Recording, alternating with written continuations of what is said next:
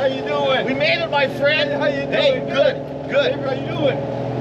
I never thought I'd come back here again and see you again so soon. Yeah, good. This is Michael. Hi, Ernie Moore. How you doing? Good. Yeah, you can leave that truck and trailer right there. Right there, Mark. Yeah, no problem. Well, I've watched some of your videos here, like your snow, trying to get gas, road closure, transports lined up. It was a shit show. Like the first 3 days, and then once we got to Winnipeg, it took us 3 days to get to Winnipeg, which is halfway. It took us a day and a half to get to Toronto, which was the other half a day because we were doing. So where's your goal? Where are you trying to get tonight? Wherever, about 800-900 K. Because in 4 days, 3,600 K. So we got to do 800-900 a day. Good for you guys. You guys, I had to go through here and I seen where you sand her down, you painted her all up, and you wanted to. And then we gripped the car and then we kicked the crap out of it. Well, we drove it, and then the guys at Fix Auto Network there, the Fix Network said, "We'll detail your car." So we drove to Milton from Toronto, like the morning after. Then we said, "Okay, we're going to load the car into the trailer so it stays clean." Right. One of the cables came like this way. I took Blair's going like, sun was right in my eyes. Blair's doing this, going whoa, whoa. I thought he's saying go, go. So he scratched the crap out of the fender, took a huge chunk out of the door, like just 4,000 K with nothing. And then I screwed it up in 12 feet. So guys, we're gonna see stuff in here that you've never seen before in your entire life. You may have seen it, but not this many at one spot. Okay. I tell you what, the thing that I don't understand, why do you have a cutout tractor in there? Apparently Rob bought that on a whim. He's related to I him. got 4 pedal cars. Ask me Okay, why. let's go in here and take a gander. Okay, so what are you gonna see in here, fellas? You're gonna see cars here that are consigned to go to auction. Cars are in here to go for work in a restoration shop, and also cars are in here for winter storage, and we store cars for the winter. And then there's different variety of cars all the way through here, and like you say, we'll point it right up. But as soon as you walk in the door, look straight up, you're going to see a wooden shell of a body that would actually go onto a chassis where they nailed the tin on it. No Okay, shit, like the buck. The buck, yeah. The buck, yes. Oh wow. Is this the wall of shame? Yeah, this is her. Hey guys, well, welcome to our end. My name's Ernie Morrow here. I'll explain what we do in this facility here. We restore cars for customers to compete on the 18th green at Pebble Beach. Okay.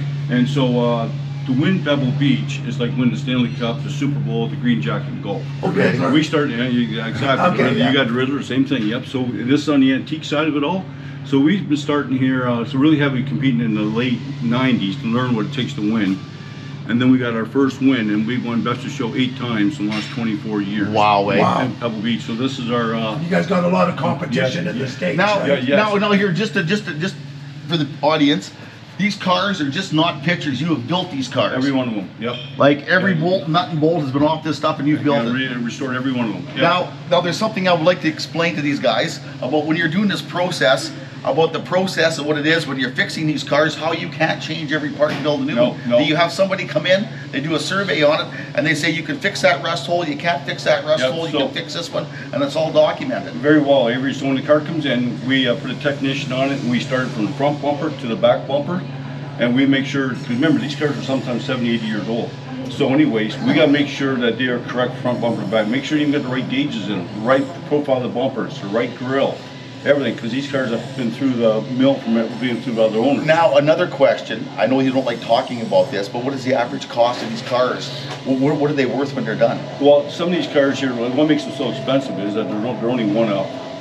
They're only one out. Now, and again, so you can pay anywhere from $500,000 up to $2 million for a car. If it's one of, it's got a lot of history and provenance to it. So anyways, come on down we here. got those. We got gunny wheels. At least we got something to share with us. Yep. Are those the ones that actually roll? Yeah, they roll. Yeah, we're supposed to be getting a set Yeah, of those. they roll. They work good because they're so narrow, eh, Yeah. Mike? 1970 Roadrunner. Yep. Yes, I had one. Is this a Hemi car or not? No, 383. Yeah. And the story on that is the guy finally got it restored, not by us. It's just here for some mechanical work. We just put AC in it. But the guy bought it when he was 16 years old. Now he's in his mid-50s and still owns it. Yeah, it was a high school sweetheart car. I'll be honest with you guys, if you're going to build or buy a muscle car, let me rephrase that. A sports car from this era, that's the holy grail. Not the Gullwing, I mean the Roadsters, because They are so well built. They're independent suspension, fuel injected. They lay the motor over for center of gravity, manual transmission, synchro transmission. Yeah. They got 3.5-inch brake shoes on the What front. years? No, built the 54 Gull Wings the first year that they went up to late 56, early 57. Yeah. Then they went from 57 to 63 to Roadsters. Because my buddy has a 60. 60 Roadster? Yeah, Roadster, 59 or 59, 60. Yeah, and it's a Mercedes. Yeah, have you Francis. Yes. Have you ever driven it? No. I tell you, once you drive one of those, it's like the European people were ahead of us in the sports car world. Yeah. We were ahead in the 50s, built the big luxury Cadillacs, the big the big boats. Yeah. Yep, exactly. We are way ahead. Now here's the question of the day. What does it tip the scales at, this car that you want us to buy and fix? Pardon me? What does it tip? What does it cost? What does a project cost? I mean, was there lots of them out there? No, the projects are out there, but the thing is... what can you pick one up for? But what? Oh yeah, no, they're up there. Not the Gull Wings, not the Gull Wings. But Not the Gull Wings, what's the other one? What are the Roadsters worth? You could probably buy one that needs restoration, and you're going to tip close to $1 million just buying it. Yeah, Okay, it's out of our price. We'd like two of them. This is V16, and what I'm about to tell you what this motor is 452 cubes. Okay, dual ignition system. Okay, and believe it or not, this is 1930, and it's a roller cam motor. No Sorry, it's a roller motor.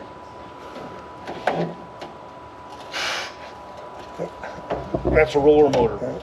Okay. I see how careful you're being with that. Yeah. Roller motor. Yeah. So you have two ignition systems. Okay, you have one ignition system runs one bank of cylinders. The other ignition system runs the other set of bank cylinders. So what you do is, there's two sets of points in there. The first set of points are fixed. They're mounted to a plate. Yeah. So you check your timing, say it's 8 degrees base. Yeah. You go to the other set of points and say it's at 13 degrees base. You move the points on the cam to get it to 8 degrees. That synchronizes the distributor. Okay, yeah. So you move the second set of points on the So plate. you just adjust them one. You move them around the plate, around the cam, so they open and close at the same time. Once you get the ignition system timed, then you start working on the carburetor system. And this is a 1930 V16, 452 cubes. How much horse? 160. And it's a roller. That's bizarre. And I see it comes with its own personal oil can. That's kind of cool. Yeah, the oil can, that's for oiling up everything, but that's a greaser for the water pump. Okay, that's just for the linkage, that's the factory can. Again, no air cleaner in any of this stuff. No, it comes up through here, down through What was the life expectancy of these vehicles with no air cleaner on them? You know what? That's a good question, Avery, because I don't really know, because these cars in this era ran on gravel roads, right? Yeah, so you think the dust would be coming up from the wheels? But it's an updraft system, and then and you can look at the valve train in here. Yeah. You see the valve train, it's all right there, and it's pretty hydraulic. cool. And it's hydraulic motor, roller, and so you have a pinto valve for your lifter. Okay. So it adjusts just like a lifter on Just like a Chevy. Chevy lifter, Yeah. but it's all done on the rocker shaft. That's bizarre. These things are so well engineered, it's unbelievable. And when these things are all dialed in running, they just sit there and purr like that Duesenberg. Yeah. That Duesenberg is bizarre, and the thing about this, guys, this is built right in Detroit, Michigan. Just Right? across the border. Across the border. Here's your fuel pumps, guys. Okay, so picture this fuel pump. There's one on each side. Yeah. Okay, so underneath here, you have manifold vacuum going up to a can up into here. Yeah. So on the other side of this, there's a line that runs down through the frame, down to the gas tank. Yeah. So there's check valves in there. So when the check valve drops, the float drops, opens up the check valve, it applies full manifold vacuum into this canister, which creates suction. Yep. Sucks the fuel up. When the float gets to the top, it shuts off the check valve, atmospheric pressure, shuts the vacuum off, and the gravity feeds to the carburetor. And once So it's up and down, all up and down, day up long. and down. Oh. You hear it clicking your cycle. And so when you go to shows to have judging done, to make sure you didn't fool an electric pump on somewhere hidden in the car, the judge will actually listen to that cycle. To make sure that they actually got the right part in there, so they're not trying to stiff them. That's right. So if you go to show and put an electric fuel pump on there, like a real quiet one, hidden, and this doesn't cycle, you'll lose a point of judging. Yeah. So they all stand there and wait for this to do its cycle. They'll hear it. I didn't think you could get them with a 383, really? I thought they were all 440s. And Oh, Hemis. sorry. 440. Yeah, okay. 383 over there. Yeah, 440, right. You're right. 440. Yeah. And 383 over Yeah, there. okay. I got it mixed up. Hey, Right. I don't want to correct you on anything. Yeah, It's your place, but you're right. This is too, eh? Yep, that's all. This is all that they cut. I think 9 inches off the front end of a really? 70 Coronet. I didn't know that. And then these were just for turning the corners at 200 miles an hour because the tires were up now. It's not for aero, right? It wasn't for the aerodynamics. It I was just learned something. I didn't know that. 200 miles an hour. Well, they banned them after the first year because they won just about every race. They said, no, you guys, we're going to disallow them because the aerodynamics were so good. But they built these to kick ass in NASCAR, and they just kicked things. Oh, that is amazing. Yeah, it's fuel injection. Original color? Yep. White with the red. Yep, top removable top. Pretty classy. And then they lay the motor down for the center line of gravity. Yep, so it handled better. Oh, fuel injection pump down. It's unbelievable. These cars are so well built. And here's a real thing cool. Look right here, guys. See, it's tubular chassis. Oh, so you can literally lift all the white off, put a seat on the belly floor pan, and go for a go-kart ride. Where's that? Really? This is all tubular chassis. All through the whole car. It's all tubes. Look at this. Sport coupes and all that. So Well, you just get the headlights. You, cranks up by hand. And then you put them back down. Yeah. And also the spokes on the other side. Way more reliable than them damn vets, right? So what's this? Your old spouse has to crank the other one up? Yeah, you crank the other one. Supposed to crank the other one up. So see, On the other side. the engines are backwards, Matt, and the trannies are here. So when they smack the engine's backwards, and this is front wheel drive. So that's just amazing techno. The guy Cord was way ahead of his time, right? Yeah. So Look at the shifter in the inside shifter here. guys. Take a look at the shifters in here. This is wild. Like wild, the shifter, man. Holy moly. Like, look at the shifter right Okay, here. so now that's a little 4-speed shifter right Yep, there. Okay, yep. so that goes electric to vacuum to mechanical. So that electric shifter Yep. runs through controls down here. Yep. Comes up front. Underneath this front valence pan. Yep, Runs a signal to here. yep, Moves the vacuum rod. yep. Moves the bell crank on the shifter on the side of a transmission shifter rails. Couldn't have made it any simpler. Yeah, so that's why if you have a vacuum problem, it doesn't shift. You have an electrical problem, don't shift, and you got to buy them between 2 gears, don't shift. This is like just getting started on the And again, what year is this? 37. 37. Again, and we think we got our world by the ass now by Triptonic. Yeah. And it was already. Yep.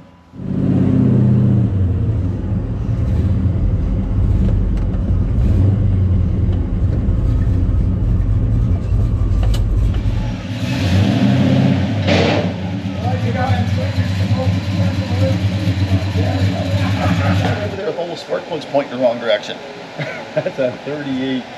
Oh, that's a really interesting comment, Avery, because Cadillac had the flathead motor start in the early 20s. Yep. Then they went to the overhead valve engine, Yep. V16, V12. Yep. Then that was in the early 30s. 38, they went back to the flathead again. Why? Ran better? To get the hood low. That was at the V16 in that? Yeah, because they were. Yeah. That's right. Yeah, we just They picked up a wanted- 32. The V16 in that, eh? Oh, it's high in that, yeah. So we're gonna chop. They wanted a real low motor. Yeah, yeah. They flattened it right out. So I mean, so is this thing gonna stay? No, stay we're like this? fitting them right now. Okay, we're yeah. just fitting Yeah, them. I was Yeah, wondering. primer, we're just fitting them. Yep. Yeah, because like the whole rest of the car's done. And I was just wondering. No, we're just fitting the fenders and Works. bracket. What does this car weigh? 6,000 pounds. About the same as our pickup Dodge, a Ford. Same as a one-ton Ford. And their selling feature for this car was Fred and Alex Duisburg, when they built the chassis, they said this car would do 100 mile an hour in second gear. How fast will you top in? Well, we never pushed them, but they'll crank. Yeah. Well over 100. Yeah, they'll crank. Now here's the next question. How do you get them wound up? For brakes? Brakes. Big It's hydraulic. Well, it is, eh? Yeah, it's hydraulic. Okay. Yeah, it's hydraulic. power. Power alcohol. Vacuum boost power. Very I tell cool. you what. This is a 1917 American France chassis. The guy built this body, put this body on it. Come on up, Charlie. I tell you, Mike, this thing motors. I go, yeah, it's scary. I wouldn't want a chain to break and have your arm hanging out the side of the door, though. Yeah. Let's see. Look at the chain drive. What the f? Matt, you can't swear like Excuse that. my language. We're gonna have to edit that. Well, of course we're gonna edit this. Yeah. That is Yeah. what. So anyways, Brakes. yeah, brakes, you brakes. So the passengers running the brakes. Stop! No, the steering column, we got steering column out repairing. Do you want a picture, Charlie? You want a picture? Yeah. Yeah, good. Okay. What's this thing worth? Here, how's it going, Charlie? Hey, glad to meet you. Yep. You guys do some amazing. Yeah. Well, the other was like 60 degrees. Avery, Yes. get in Get there. in here. Oh, man, one with both of you. Oh my God, look at Okay, right. You're the sandwich, buddy. Yeah. There you are. This place is Wow. fucking Yeah. hard. Because I was Yeah. going to say, I want one with both of them Okay, too. good. Yes, yes. Get in there. Go for it. Come on, guys. Come on. I really appreciate you guys letting us in here because this is cool stuff. I mean, I've seen articles on your guys' place. I just never thought that we'd actually make it here, right? Oh yeah, guarantee. Well, I was looking at the wall of shame over there. Beautiful, beautiful. Remember, stay tuned. We've got many more exciting adventures to share with you guys.